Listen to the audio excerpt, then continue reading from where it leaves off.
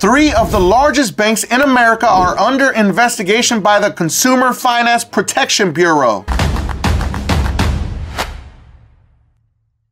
We have some major news to talk about today about Bank of America, Wells Fargo, and Chase Bank. And there was a massive glitch with Chase Bank over the weekend that a lot of people are not talking about. And was it truly a glitch, or was it just all fraud? And yes, you heard me right. Bank of America, Chase Bank, and Wells Fargo are all under investigation by the Consumer Finance Protection Bureau because there have been too many issues going on with Zelle. And guess who owns Zelle? None other than all of these banks: Bank of America, Truist Bank, Capital One, JP Morgan Chase, PNC Bank, US Bank, and Wells Fargo all together own Zelle. Zelle is one of the largest peer-to-peer transfer money systems in the United States, or possibly in the world. And in case you've been living under a rock and you have no idea what Zelle does, Zelle allows me, as an example, I can send you some money directly to your bank account. It goes from bank account to bank account. It doesn't go to person to person. It goes directly into your bank account. Now, specifically, this investigation probe focuses on JP Morgan, Bank of America, and Wells Fargo. And in case you've been living under a rock, Bank of America and Wells Fargo have been under fire for years over all of the different types of fraud that they've committed against their clients. So it's kind of shocking to me that JP Morgan's now been wrapped up into this because, of course, they are owners of Zelle, but they are specifically targeting these 3 banks because a lot of scams have been going on. And guess what? Bank of America, Wells Fargo, and JP Morgan have not been doing enough to protect their clients. But JP Morgan's not going to take this sitting down. They're talking about they might possibly sue the CFPB for this probe and this investigation that's regarding Zelle, which is wild to me. They're like, yeah, we're not involved in anything scammerish here. We're going to sue you if you continue to actually harass us. That's what it looks like JP Morgan is saying in this report. The government has stepped in because in the last 4 years, frauds and scams have really skyrocketed on the Zelle platform, and the government feels that these banks aren't doing enough to protect consumers. And this is why the Fair Credit Billing Act was created, to protect consumers in credit card transactions. But there's currently nothing in place to protect you if you use Zelle. It's up to the bank if you dispute it, and they could literally say, well, you sent them the money, you authorized it, so there's nothing we can do. Now, Zelle is managed and operated by a company called Early Warning Services. This entire investigation came into play because a Democratic senator said it was time for everyone to see exactly how these banks and how Zelle was actually handling any type of dispute resolution when anybody filed a dispute because they said that they were scammed. So Senator Blumenthal called on the CFPB on Monday to investigate dispute resolution practices at Early Warning Services, as well as JP Morgan, Wells Fargo, and Bank of America. Now, that request followed a report from his committee, which found reimbursements from unauthorized transactions on Zelle fell significantly over a 5-year period.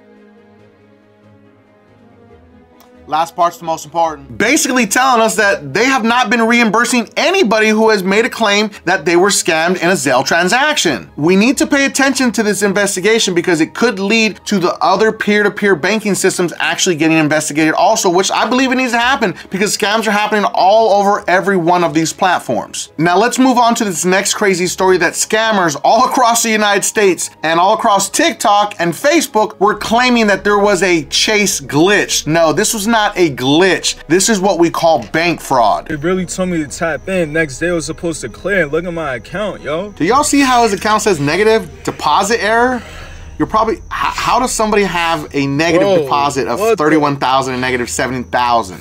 This is literally deposit and wire fraud. This is going to cause so many people to get federal time. Either you're gonna give the money back or you're gonna get federal time. Or even if you give the money back, you're still gonna get federal time. No, I don't think there's any way around this for anybody. Basically, let me explain to you how this fraud actually happened. I wanna give a special shout out to all my beasters out there that are working hard to fix their credit using Dispute Beast, the most advanced AI credit repair software ever created. But specifically, I want to give a shout out to Matthew. Matthew's credit score went up 285 points after 1 round with Dispute Beast. And Maurice's credit score went up 237 points after 1 round with Dispute Beast also. But let's not forget Shakia. Shakia's credit score went up 215 points after just 1 round with Dispute Beast also. Now, Dispute Beast link is going to be in the video description and pinned at the top of the the comments for anyone that needs to fix their credit. All the scammers went all across social media, on TikTok specifically and Facebook, telling people, tap in, you know, Chase Bank there's a glitch, you can get all this money. I'm like, yo, why would you think that you were gonna be able to get free money from $1 billion, or is it $1 trillion